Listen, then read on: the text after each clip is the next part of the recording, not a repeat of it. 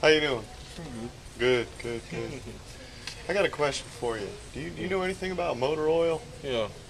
Motor oil. Now, will this motor oil be able to get two boys out of my tool shed?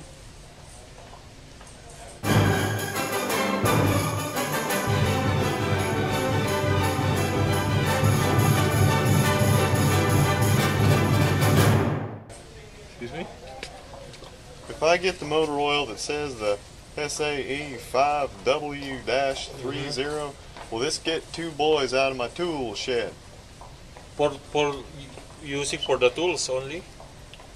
For the two boys that are in my tool shed.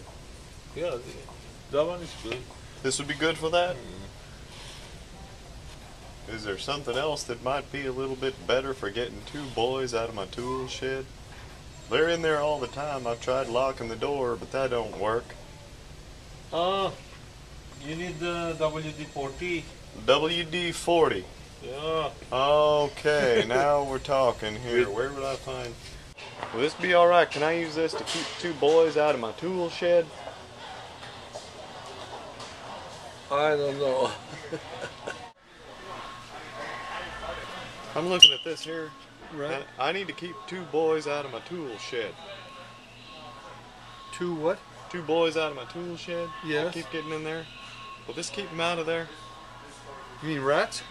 No, two boys, two young boys keep breaking into my tool shed, and I need to get them out of there. Oh, the boys do. Yes, sir. And they're not your kids, I gather. No, they're not my kids. Thank the good Lord Almighty, if you know what I mean. They keep breaking in there. I need to get something to keep them out of there, Dad Burnett. I don't know what to use. Oh boy, I wouldn't use that. That could be dangerous. Okay, what do you suggest here? No way you can lock it up, secure it up? Can I ask you a question here? Yeah, sure. This carpet right here, would this keep two boys out of my tool shed? Would that keep two boys out of your tool shed? That's right, sir. This carpet? Dad Burnett, I've tried everything else I can think of. Lock the doors and keep them out of there. They're gonna keep coming in.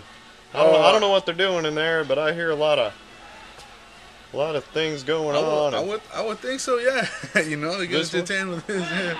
If nothing else, I could roll it up and beat them over the head with it, right? No, but I'm serious. I mean, is this something?